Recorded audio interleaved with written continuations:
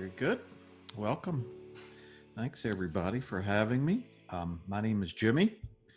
Happy to be with you guys. I started in dentistry in 1979. I know it's hard to believe that. I'm not that old, but I did start young, and I started. We were a small lab. There were only about 8 of us, and we grew. We were very blessed. We grew to 135 in 3 locations, and while I started on the bench, most of my career, just after a few years, was spent in the field working with customers, working with docs like you. I spent thousands of cases chairside doing consults and assists on cosmetic cases and implant cases. Um, I presented over 50 times a year to study clubs, dental meetings, and also at 2 universities. I was a part-time faculty at 2 dental schools teaching residents and undergrad students. And all that's just to say it gave me a lot of experience to see a lot of different cases and the way things work and didn't work. And so that's what today's all about, is just to share that kind of experience and information with you. And hopefully you'll find a thing or two that you can use. I'm pretty excited about this topic. I really think that removable dentistry has really resurfaced as an exciting part of our field, and with the digital integration that we're seeing, and of course implants are pretty awesome as well. So it's nice to be able to merge these things together. So if you see me looking that way, I'm looking at my topics, but I'm also looking at the questions in chat. So let's just move right into it. So we'll start with some trends, right? We'll talk about where we are. We're looking at, of course, an all-on X restoration, and the bottom pictures are kind of an image of digital, right? We see a denture on a computer screen, and then we see the actual denture, and that's kind of where we are today, right? Uh, there's still a lot of things done traditionally, though. You still see a lot of labs using wax and teeth and stone to fabricate dentures and partials, but we're moving more and more into the digital space. You see more techs using computer softwares to design partial frames or design dentures and then mill or print those things out. When I talk about digital dentistry and dentures, I usually get questions from dentists pretty quickly about, oh, okay, tell me about that. How can I do a digital denture?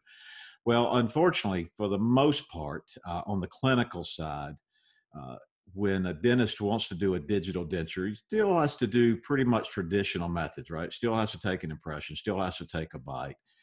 Those records are what the labs use to digitize the process, right? So we take a traditional impression, pour the model, put the model in a scanner, and then digitize that arch so that we can set the teeth virtually.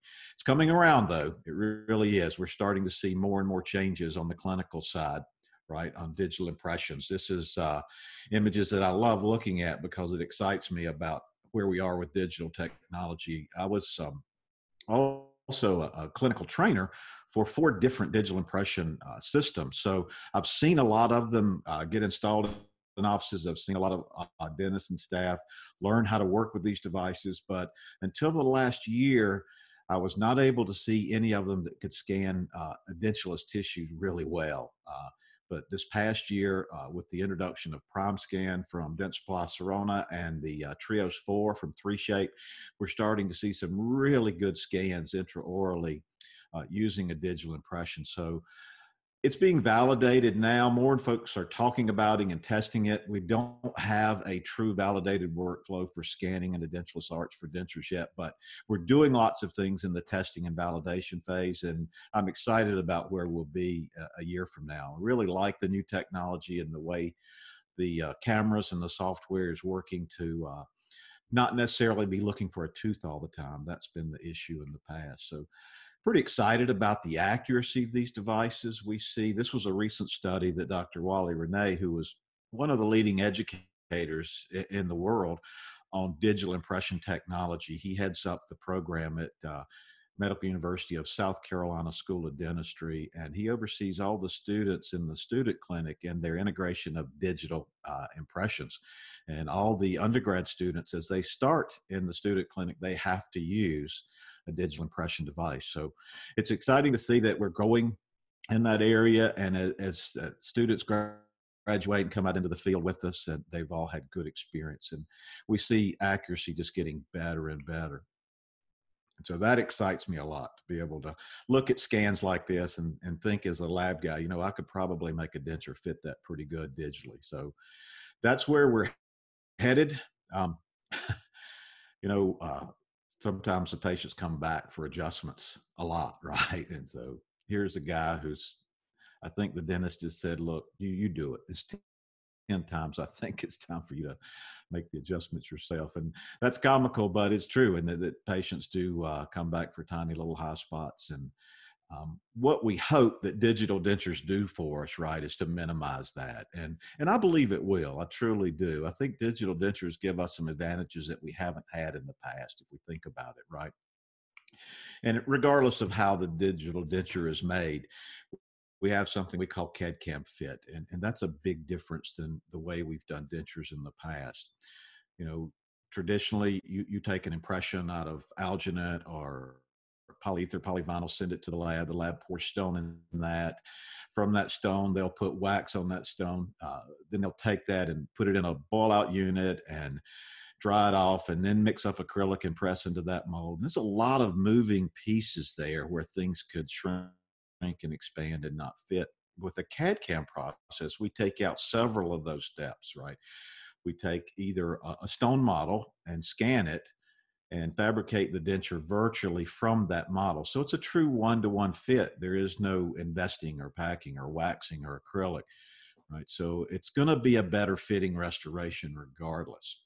A cool thing for you and for your patients is that the digital record remains on file, right? So if the patient calls back the second day after you delivered it and said the dog chewed it up, no problem. You call the lab and they can pull the file up and reprint the denture, remail the denture pretty easily. All this results in, you know, fewer appointment steps and fewer adjustments for you, and, you know, patients are happier, and it is a more consistent product. So I'm truly excited about CAD/CAM dentures. I think they're really going to change the way we look at full arch edentulous restorations. So if we're in the digital space and we create a denture virtually, right, we have to turn it back into an analog version so the patient can wear it. You know, how are we doing that?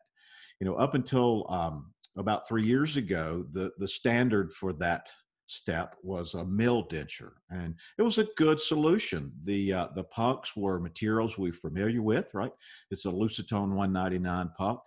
Acrylic we've used forever and ever, but somebody took the time to put it in a machine and form a puck that we could mill the denture out of. And so that helped us a little bit, right? No investing in packing. All the free monomers were totally cured up, compressed really hot, so no bubbles. So it was a good solution. Um, and labs embrace that. I embrace that in my lab. But the problem with, and you look at this, this is about 10 or 12 days worth of milling time, because it takes about 3 to 4 hours to mill a denture out of a puck. So productively, it's not effective. Dentists and patients have to wait a little longer. Labs have to figure out how to either buy enough milling machines to make it productively effective, which is not cost effective at all. So it was a good solution for a high-end digital denture as a way for us to get into this space. But about 3 years ago, we started seeing printed dentures come on the market, right? And I call these generation one materials. And so the first generation of materials were in certain printers and by certain manufacturers, just bottles of material you could pour into a 3D printer, and you could print a base, you could print teeth, and you could glue the two together, and you'd have a pretty good solution. You still got the benefits of the CAD/CAM fit. Now, what was missing was that the materials had not advanced enough to be matched to what we've been used to doing, right? We were used to Lucitone 199 and the aesthetics and strength of that. So we were seeing materials that were certainly not near as strong as what we were familiar with, and not as aesthetic. But it gave us another step into the digital space by giving us a denture that could be produced faster and more efficiently and would fit really nice, but just not have the permanency and quality that we like. So these became temporary dentures or trial dentures um, until we moved into generation two, which is where we are now. So for 3 years now, and this was released last year. This material is from Dent Supply. It's called Lucitone Digital Print, and it is the only Generation 2 material on the market right now. And the exciting thing about the Lucitone Digital Print is that it is stronger than what we use today. And as you can see in the middle picture, it is, if not as aesthetic, more aesthetic than what we do today. So no materials, no strength, added strength with the new resin, and with blending it with a company called Carbon, which is the leading 3D printer in the dentistry field today. They are in other industries as well, but the printer is very cool. Then labs really have gotten the benefit of this to pass on to you in a big, big way, because this printer can print 8 to 12 dentures in about 2 hours, and the lab can assemble the denture, polish it up, and have it ready in probably 1 to 2 hours after that. So it's very fast, and it is, again, materials that we're familiar with. So, that's where we are digitally. And coming back around to, your world, can we do a digital denture that we can predict? And yes, we can. We have to kind of merge it with some analog technology like impressions and bites. But we take a case like this where obviously it's a denture patient in need that needed the support, and of course needed the teeth again. So we took traditional impressions, used a face bow, we did a tracing to get the occlusion, and we also did a bite registration, which is the bottom picture attached to the face bow, so that we could transfer our vertical to the digital space, which is what we did, right? So you see the denture upper and lower designed on the screen. And from that design, we printed the bottom picture, which a monolithic try-in. Now, this is a resin that the patient can actually wear for a few days to a few weeks. It's not a permanent solution, but what it gives us is a whole new ballgame when it comes to try-ins, right? This is a functional try-in, a try-in the patient can eat with and go through their day with. And it is monolithic. It comes in multiple shades, Vita shades, but it gives us a lot more information than the traditional wax up. And so what this digitally created try-in and printed try-in gives you, the dentist, an opportunity is to say, hey, here's your test drive denture. Take it home, come back and tell me if it doesn't feel right, if it feels high. And you can make adjustments on this try-in denture simply by taking a burr to it, or relining it with an impression wash, or adding composite to it, and then send that modified try-in back to the laboratory, who can then rescan it, re-enter it into their software, and fabricate the final denture virtually from your changes and deliver it. So we cut down on appointments, we improve the accuracy, and with materials like Lucitone Digital Print, we provide a really, really high-end product, and one that, if the patient needs replacing it next week, we can easily do that as well. So when we have that kind of technology to back us, right, then we move into the implant world thinking, this is pretty exciting. Can we merge these two together? And so let's talk about implants in edentulous patients today. And we'll talk about first options. And I believe that in the dental office, having options is critical, right? I don't think there's one solution for every patient or one practice. I think it's nice to have the options. And then what we're going to talk about today is, what's the thought process to go through these options and try to decide which method of treatment is the best for this particular patient. So I do believe it's all about options. And if we have an edentulous patient in the chair, what are our choices? What are our options? Well, of course, we can still make traditional dentures, right? We've done it every day. We now have a better way to do it with the CAD/CAM and the carbon printers, but it's a traditional denture, and we certainly know how to do that. It can continue to do that. We're here today to talk about implants, though. So what are the other options there? Well, the first one that's probably the most popular, it probably accounts for well over half of the implant dentures made, and that's the overdentures. And then there's the other end of the spectrum, which is the fixed solution, which we hear more and more about. And we're seeing dental offices opening up around the country that focus on these teeth in a day things. So the fixed solution, or the all on X solution, is the other end of the spectrum. But we're also going to talk about today primarily is this third solution, which a lot of folks still haven't seen yet. It's been out for several years, but I think it's a great option to add to your tool bag as you're talking to the patient about, what can we do here? So let's talk about them one at a time. We won't spend a ton of time on the removable option, but just to give an overview, that a removable full arch implant restoration is basically a denture with some sort of attachment in it that attaches to either implants directly or to a bar that connects implants. And the most common of these, of course, is the locator denture, right? The two locators in the lower cuspid bicuspid position, and the denture snaps on. One thing to remember about a full arch removable overdenture like one of these, that this is a tissue-borne appliance. It is not an implant borne. It is implant supported, but not implant borne. So we do still see ridge loss in the posterior.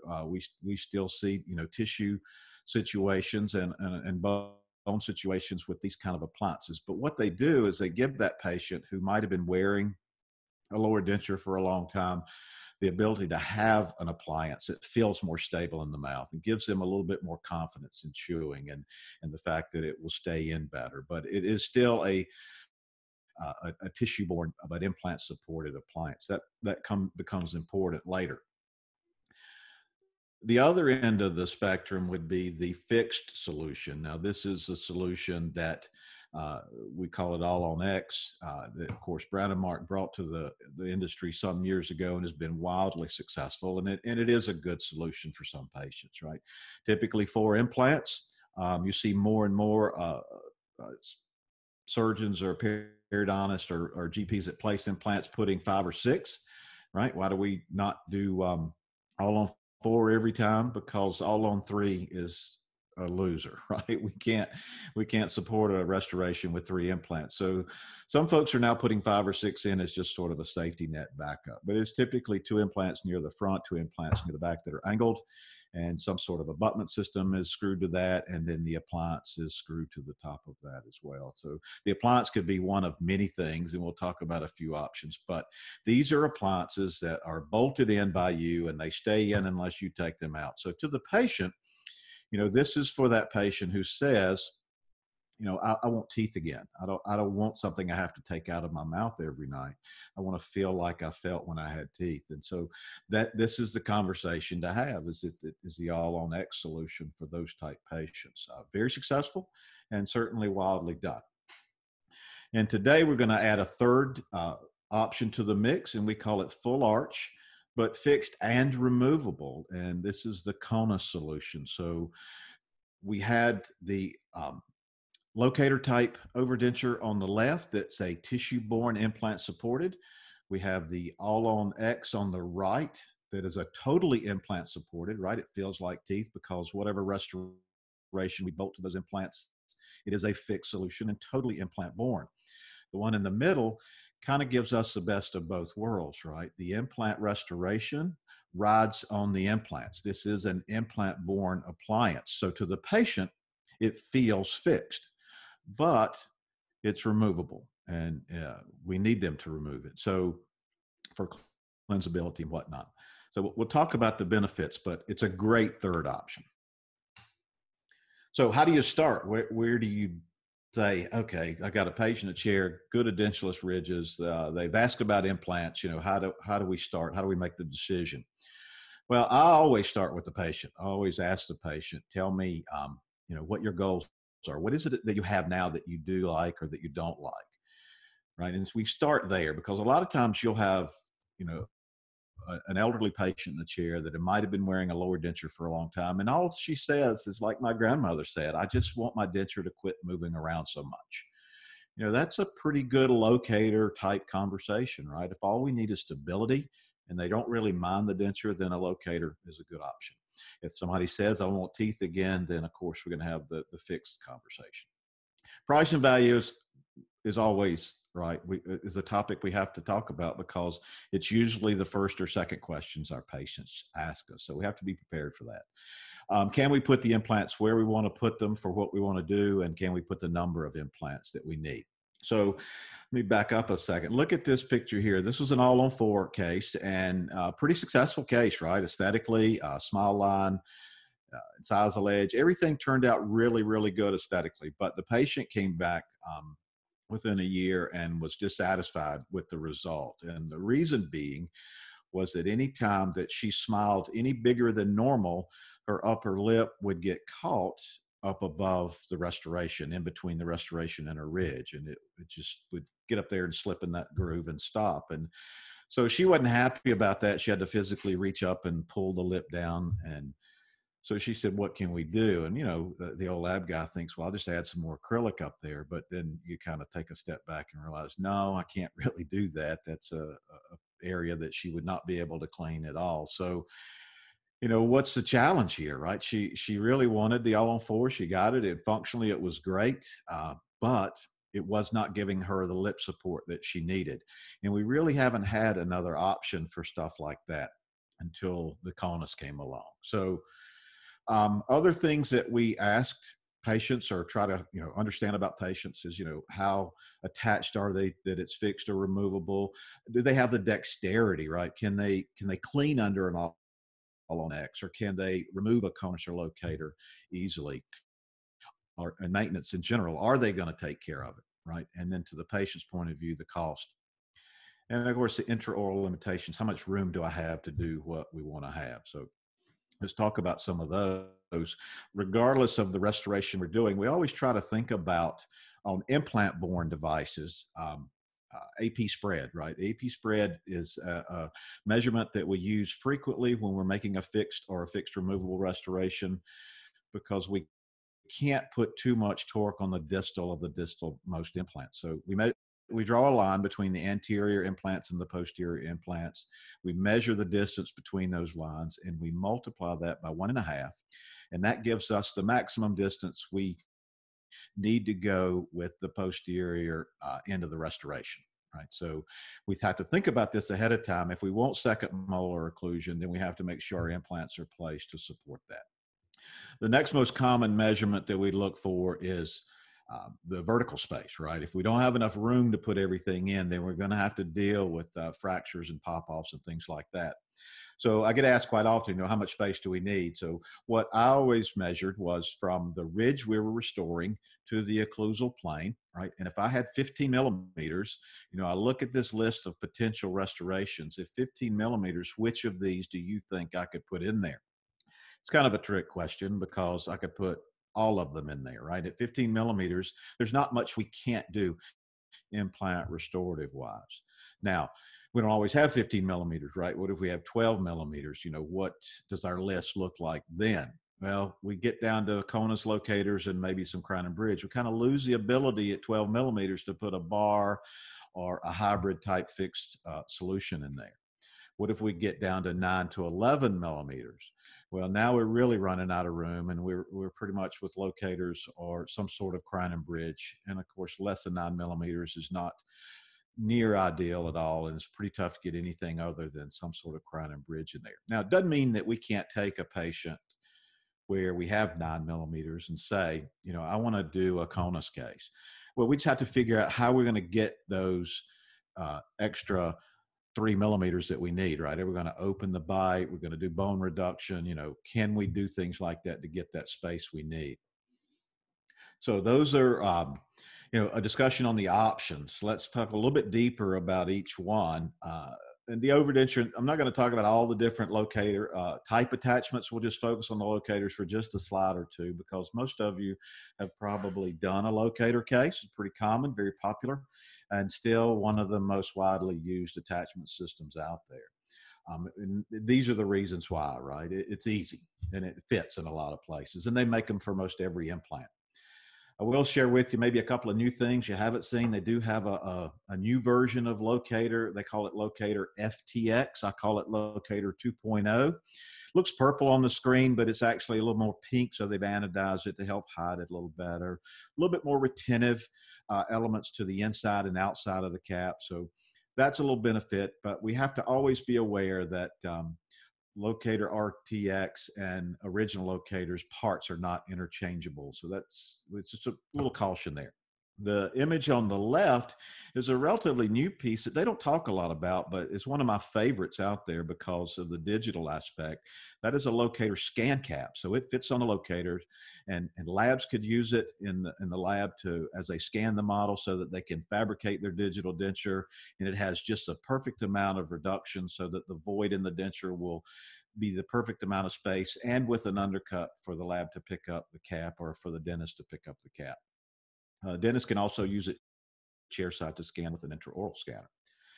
Other things about locators that you may not know, right? There's pretty much every torque wrench company now has a tip for your torque wrench for a locator, which is great for me because I always hated dealing with that gold colored coupling device we had to use to torque locator abutments in. So get yourself a torque tip that fits a locator. And what do we use to pick up the caps? We're still using chairside or quick up. Both are great. Both are validated to work with all the acrylics that we're familiar with, including the new printed version. So we cut a recess and use one of these materials to pick up the cap, chairside for the most part. So not a lot of information on locators. That's a whole nother program, but most of you already know that anyway. Well, a couple of slides on fixed hybrids.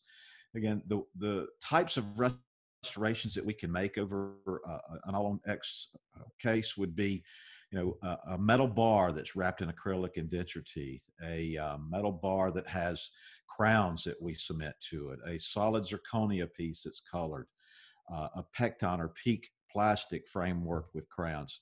The options are endless. The end of the day, though, what we're putting them on is the same, regardless of the implant system.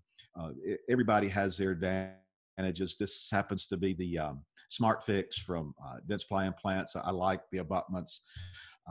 They've got a really cool delivery system, but it's not unlike what the image we see for the Nobel All-on-4 or the Straumann solution. They're all great. Anybody with any brand name today are making good implants and good solutions. So, but we bolt stuff to the top, right? So that's what we're here to talk about, is what can we put on top of that? And again, all the All-on-X pretty much done the same way, right? It's regardless of what system you're using, they're all done exactly the same. Now, the challenge with the All-on-X is cleansability. And I was naive in the beginning when I started helping restore these. I just assumed that if the patient was willing to go through all of this to have this kind of restoration, that they would be diligent about cleaning.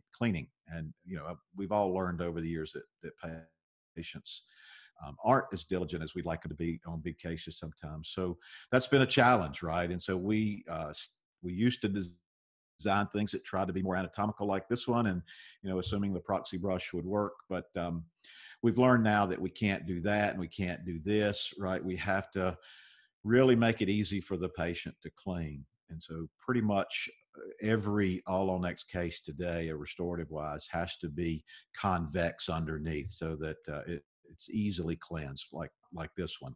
But like this one, this was our lady whose lip got stuck, right? We designed it convex, but it created a place for her lip to fall and caused her problems. So, what do we do for that patient, right? She wants this type of solution, but we can't have that happening. What do we do?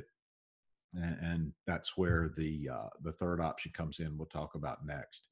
Zirconia, still very popular for these restorations, whether it's a solid piece like at the top or a two-piece where the lab makes a frame and then they make crowns that are cemented in place, which, it may be a better way of thinking, because, you won't have to take the whole framework off if one of the crowns chip or crack or anything like that. Zirconia is a tough material to handle at that in this size when it's that big. So you just have to find a lab like Micro that's good at it. These materials are gaining in popularity. Of course, titanium's all around. The one at the bottom is a titanium metal framework with zirconia bridge units that'll be cemented on. That's I guess you'd call that the indestructible framework. But the top one is Peak or Pecton is a brand name, and it is basically a high-grade industrial, high-strength plastic or resin or fiberglass type material. Really, really, really tough. It's not impossible to break, but very, very hard to break. But the big advantage to the Pecton frames is that their weight. They are about a fourth of the weight of the titanium or the zirconia. So they're a little more comfortable for patients. They feel a lot better and were mostly made as a framework, either a bar that's wrapped in acrylic or a frame like this where we're making crowns to go on top. So that's fixed. That's removable. And we're really here to talk and highlight this one. This is a fixed and removable. And it's been one of my favorites for about 8 years now. I was actually doing this before it even became CONUS. And it's a concept that it's called a econometric concept. And it's basically a metal cap that fits on a metal abutment for retentive purposes. And it's a telescopic fit. So the retention is great. But what CONUS gives us that we did not used to have is a customized angle correction. And these can be made for almost any implant on the market today. So it's a very cool system. And what it does is it gives us that full arch edentulous solution that is fixed, but yet the patient can remove it for cleansing or whatnot. Here's the history. Here's where it came from. Right, Syncone is a product that was with the Edentulous implant system. Stock part, there was a straight and an angled. So the doc could order what they needed to, correct the implant placement, but because there's only one angle option, it wasn't suitable for every case. We couldn't use it everywhere. I had a few surgeons that used it and loved it when we did it, but if the implant angle placement was too less or too great, and we just couldn't do this because the abutments at the end have to be parallel, right? For this to work well, they have to be very parallel. And so it was a little limited because we were limited to where implants could be placed to get that angulation correction. But, and you have to have 4. When you do a CONUS case, you have to have 4. So we did them. I did a fair number of them, but I was always desiring that I could do more because of the angulation. Well, when Edentulous and Atlantis merged and became part of Dentsply, the Atlantis engineers and the Syncone engineers got together and say, hey, let's use each other's technology to make this Syncone concept more customizable. And that's exactly what they did. They took all they'd learned about making custom fixed abutments in the Atlantis group and transferred that knowledge over to CONUS. And so what they did was they took Syncone and made it customizable angulation wise, and they gave it a new name and they called it CONUS. Still use the same exact caps that we used back with Syncone. Those are actual Syncone caps. So the cost is not that much. And it was pretty exciting to be able to say, okay, we can use the caps we're familiar with, but we now can get our Syncone abutments customized to correct the angle with whatever patient we have. And we can correct angles up to 30 degrees. That's pretty exciting. And so what happens is, the lab's going to design those abutments to fit within the setup, get the angulation correction done, and order the stock caps that fit them because the tops are always the same. And so what is the top? It's they call it a econometric concept, but it's basically a titanium abutment that could be customized to correct angles and a gold alloy housing. Now, the first time I saw it, I thought, wait a minute, gold and titanium, the gold is softer, it's going to wear out, this thing's going to get loose pretty quickly. But if you look at it in the cross section, you'll see that being econometric or being conical, as the cap engages further down the abutment, it actually gets more retentive. And all the studies they've done, they've never seen these things get loose. I've never seen one get loose unless I cut it myself. They actually get more retentive with age. They're actually super retentive. And when you put 4 in a case, you've got an excellent amount of retention. So it's more retentive than any attachment we've ever used in dentures. And it's more durable than anybody would ever have hoped for. So what are the limitations? How can we use it? Well, of course, there's some vertical space, right? I like to have 12. Ideally, I have 15 vertical.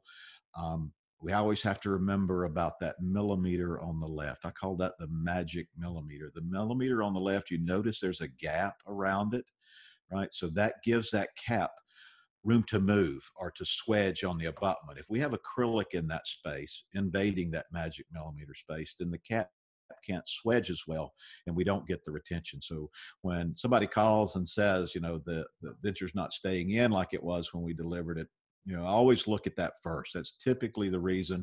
There's some acrylic that has invaded that space, and we just take a Fisher bird and we kind of ream out around the outside of the acrylic, of the housing a little bit in the acrylic.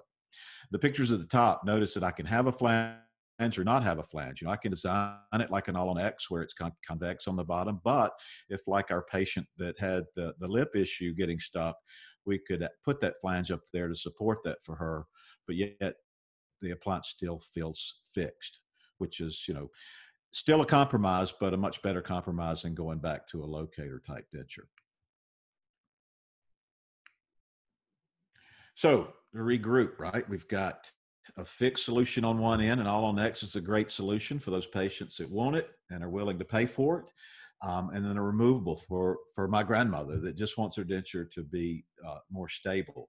And now it's nice that you can have a third option, right? It's fixed and removable. So it kind of gains the best of both worlds, which is exciting, right? You can tell the patient, yes, I can make you something that feels like fixed, like your teeth again. And we can cover up that bone loss. So we can give your lips the support we need. And you just have to have the willingness to take it out and clean it every night. So let's go through the workflow to give you an understanding. There's a screen coming up that you might want to take a screenshot of. I'll stop and let you do that. But I'm going to walk through the workflow a little quick. We're at 2:30 now. We got 20 minutes. We got plenty of time. So the typical appointment that I was doing, our appointment procedure was a 4-appointment procedure. And I'll take one of those away in a second and show you how it can be a little bit easier, but I'm going to show you why I did an extra appointment here. So let's go through the steps, individually. First appointment, you're going to take an impression. You're going to take a fixture level or impression. You're going to take the healing caps off, put your impression posts in, and take the lab an impression. You also should take a bite at this point. So we're kind of after the first, we're not counting the first preliminary appointment. If you needed that, right? If you needed to take a bite at this point, you would need to take a preliminary impression without impression post to give the lab a chance to make you some bite rims. But if you can take the bite without that, then certainly you can do so pretty easily. So we're picking up right where we're starting the restoration.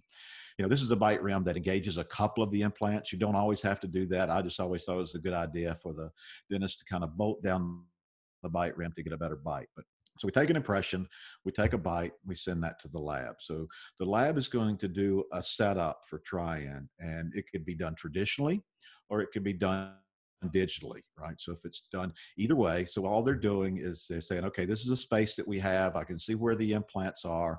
So I'm going to set the teeth accordingly. And we're going to send it out just to verify that the patient is pleased with where we have the teeth and the occlusion is okay. So what you're going to get back from the lab in your second appointment is that try-in. Again, it may or may not attach to the implants. It's up to you in the lab.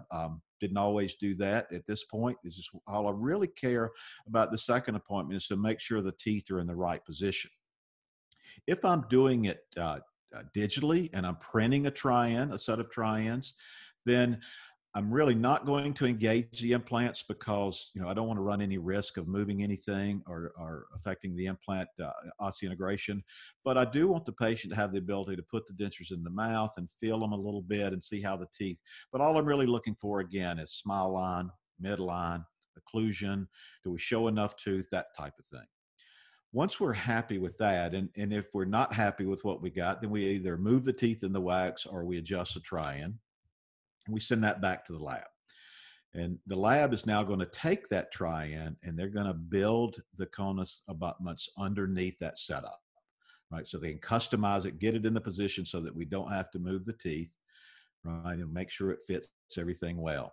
So they'll design the abutments, they'll get the abutments ordered, they'll get the caps ordered, they'll seat the caps on. And most labs, and this is where the extra appointment comes in, most of us believe that we need support, especially if you're going to do a open palate on the maxillary and for lowers.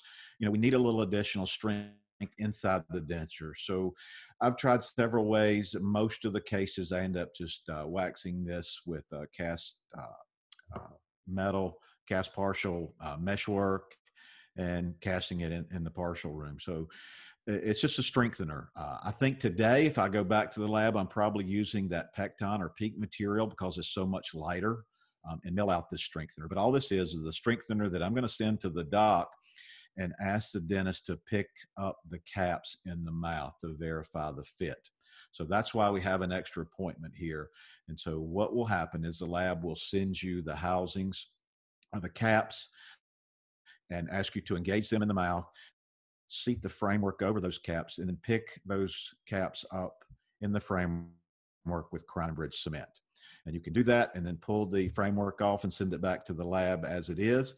Or if the tissues have changed a lot for whatever reason between appointments, or you know maybe the bite changed because your try-in will come as well. um, you can take another impression at this point. And if you take an impression, then you would want to pull that framework with the caps captured in that new impression. Typically, if everything fits well, you don't need to do this. You just try and verify it and pick up the caps and send it back to the lab. And what the lab's going to do is just put that back on the model and process the denture around it, or remount it and jump fit it over if they need to do that. Fourth appointment is delivery. Everything's done and engaged, and you're good to go.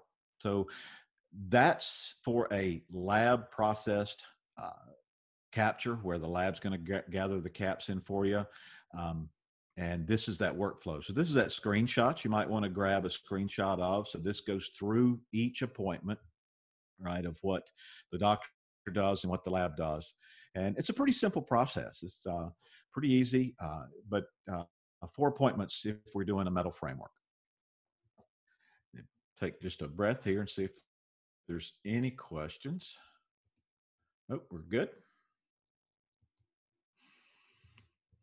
All right, what if we want to do it a little easier? And actually, I'm starting to get excited about this next technique because it's virtually the same, right? But we're not going to make a framework. And why would we not make a framework? Well, I had some dentists that just didn't want to spend the extra on the framework or didn't feel like it was necessary. A little old lady, not a ton of occlusion load. So we took the framework appointment out, right? So now we're back to a 3 appointment version of the CONUS, and makes it a lot simpler. And the reason I get excited about the potential for this is with that printed denture, right? If we have a denture that we can now design and print out of a material that's twice as strong as what we've been using, um, perhaps we don't even need a metal framework or support for dentures in the future. Now, that's just me speaking. Nobody's validated that yet, but if the tests have proven true that the material that the Lucetone digital print is 2 times stronger than Lucetone 199. And so I can't wait till somebody validates or does some research to say, you know what, 2 times as strong is enough. We don't really need any support in there. So pretty exciting where we're headed. But I did have customers that did this without frames. A lot of the cases we did early on had no frames, and we moved into adding frames as we had some things breaking. So let's go through that procedure and see how that would look, right? So what would happen is that you would get the finished denture, and it would have access holes in it, and you would put the caps in, and you would put these sleeves over, and you would be picking up the caps chair side, just like we do locators. So pretty easy system.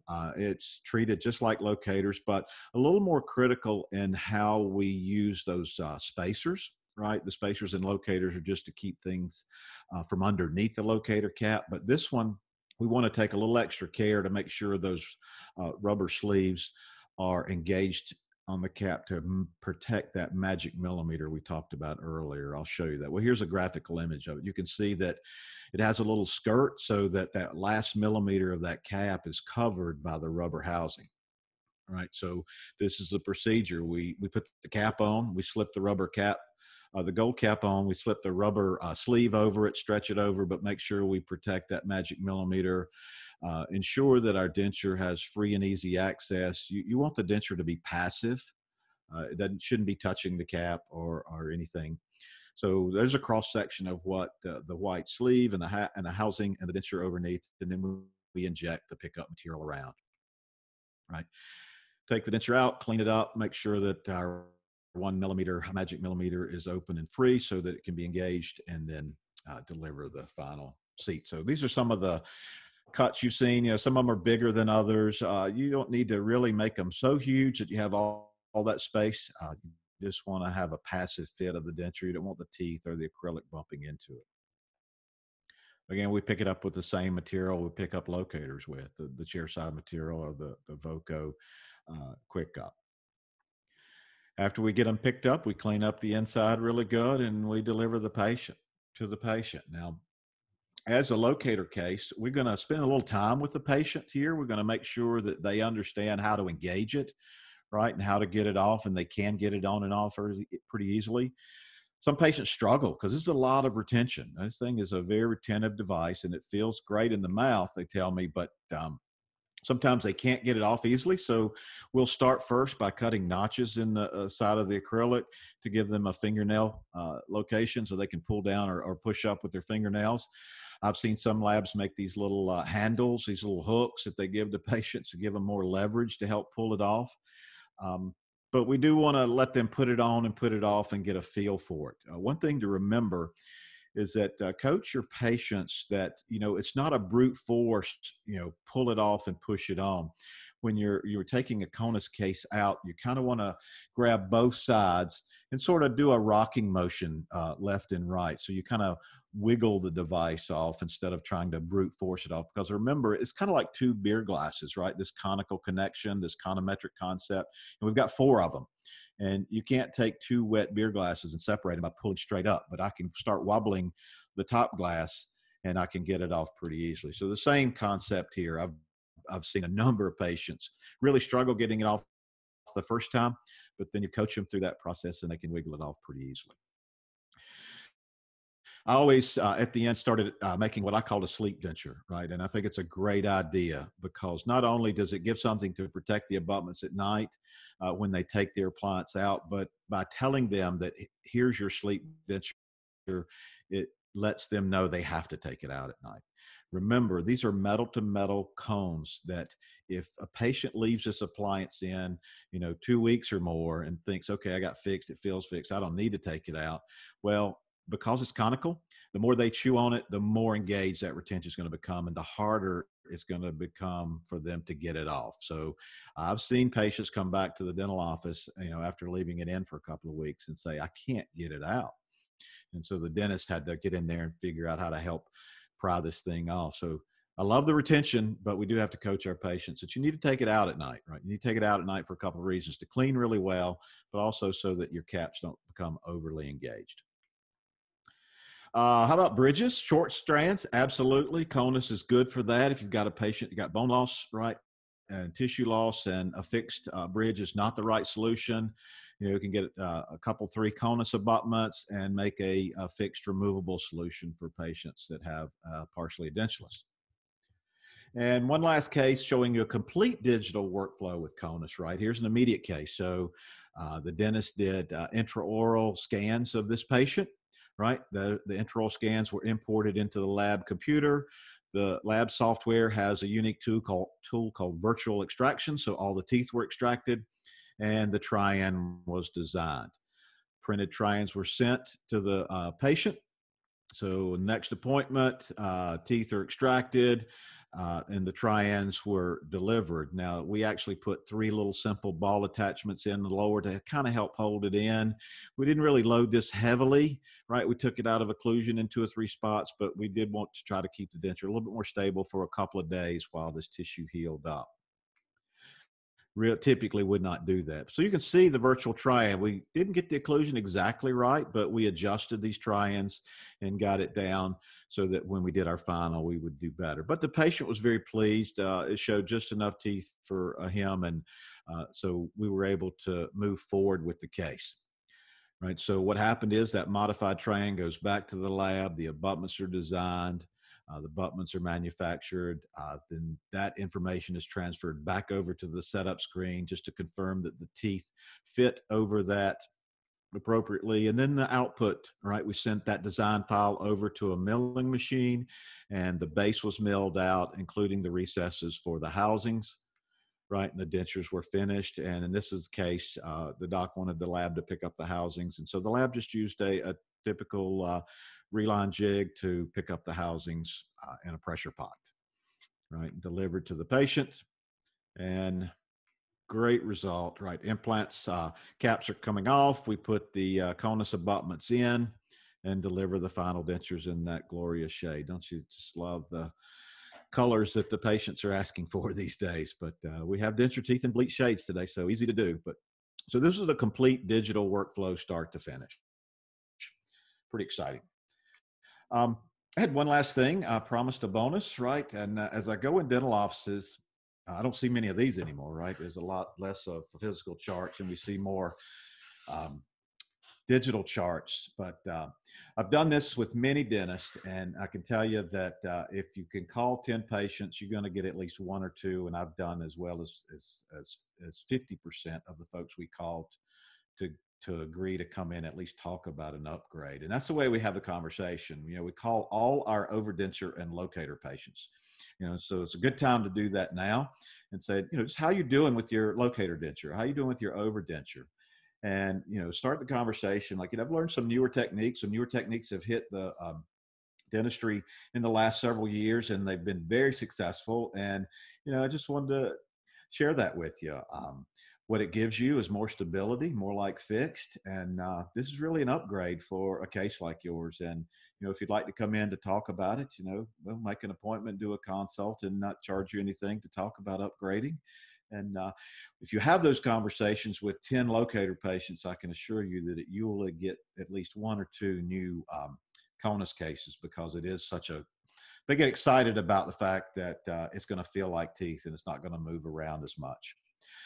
Dent supply, you can call your dent supply implant rep or your lab, and these are free patient ed brochures that kind of walk through the conus and what it means, comparing it to locators or totally fixed solutions. So it's really well written, and it's not commercial at all. I really like that. You can also call your lab or your implant rep, and you know, they can provide you with a demo model. You know, can make it for you, or maybe loan you one for a while to help show a patient. So have those conversations, and you'll absolutely get some new cases in your practice. So, all right, we're getting toward the end here. I show this image a lot into my programs, and I always end it by saying, you know, I don't know what's going on here, but it hit me the other day that, you know, maybe this is relevant today. You know, maybe this is what it looks like for the world to try to battle down this COVID-19. And it's true, we're all fighting battles now. It's a challenge for all of us to figure out what to do. But my suggestion is that we all try to be like that guy, right? And let's just sit back and learn as we go, and try to come out of the gates running with better solutions and better dentists, better technicians, right? So let's jump into, I think I see one question, right? All right, there's questions in the chat. Okay, let me go over to the chat.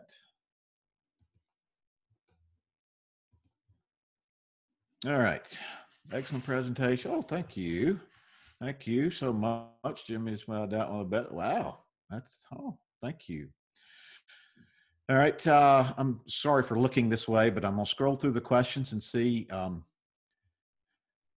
in terms of recording RCP, would you record the bite and then scan the record of the models and the white? Absolutely. Absolutely. That's exactly the way I would handle that, right? So the question relates to, you know, how do you get a digital bite? You're probably going to take a physical bite, and then you can scan that with your intraoral camera, or send that to the lab and they can scan it and merge it with the model files to do their setup. Are they making a scan cap for original locators? Yes, I showed it earlier. It's a very cool thing. I think all labs should be using it if they're designing a digital denture over locators. Different types of fixed appliance. Would you suggest one type over the other? I've heard that bar types demand a higher cost and can require welding. Yeah, when we do a bar, if you do a try-in and with a bar, you must always should do a verification step. So it adds another appointment, because if the bar doesn't fit, you'll have to cut it, and you don't have to do the welding in the mouth, but you'll have to send it back to the lab and they'll have to put a laser welder to it. So with that many impressions and with typical impression procedures, we do see movement distortion, and it's tough to get a good, accurate passive fit of a bar, and they need to be passive. So it is more challenging, and that is a more expensive restoration. Um, how hard is it to remove the fixed removal option? It is a little bit more difficult than if it was for locators. It's a pretty rigid, pretty frictional fit, and that's good, but for an elderly patient with minimal dexterity, it can be a challenge. But I love it, and I think it just requires some coaching and training on a patient. You can also have fixed removable in terms of the bar and removable denture too, but I've heard these are very costly. Yeah, that's the way we first started making implant removable restorations, right? Early on, everybody felt like you needed to connect all the implants with the bar to stabilize them and to give them better long-term stability. So we made a bar, and then we put maybe a Hader bar attachment in the front end of that bar and a couple of ERA attachments off the distal of the bar for the retentive. And you absolutely can do that. People are doing that with locators today, where they're welding or screwing in locator attachments on the top of bars. And that certainly gives you the fixed feel to some degree. But remember, locators and Haders and all those attachments are resilient attachments, so they move a little bit, which means it's not a totally implant borne. It still has mobility, so it's going to be semi-implant borne and semi-bar tissue borne. So, there's some issues that come along with that. Excellent. I think you got to run. All right. It is now 2:58, 2 minutes. I'll step aside now and let Tien jump back in if there's anything else. Let me go back one slide. Because my email address is in the bottom left-hand corner. And the guys had suggested that, if there are other questions later, if you want to email me or if you just want to reach out, there's my cell number and my email address. Take a screenshot, reach out. I'm happy to answer questions as much as I can do to help you in this time. We're all shut in, right? 4 weeks I've been at home, when usually I'm on the road doing this 50 to 80 times a year. So I've had to learn a new skill set too. It's been a joy being with you, and I'll turn it over to Tien now. Thanks, Tien. All right. Thank you so much, Jimmy. Okay. Thank you everyone for attending MicroDental's CE webinar.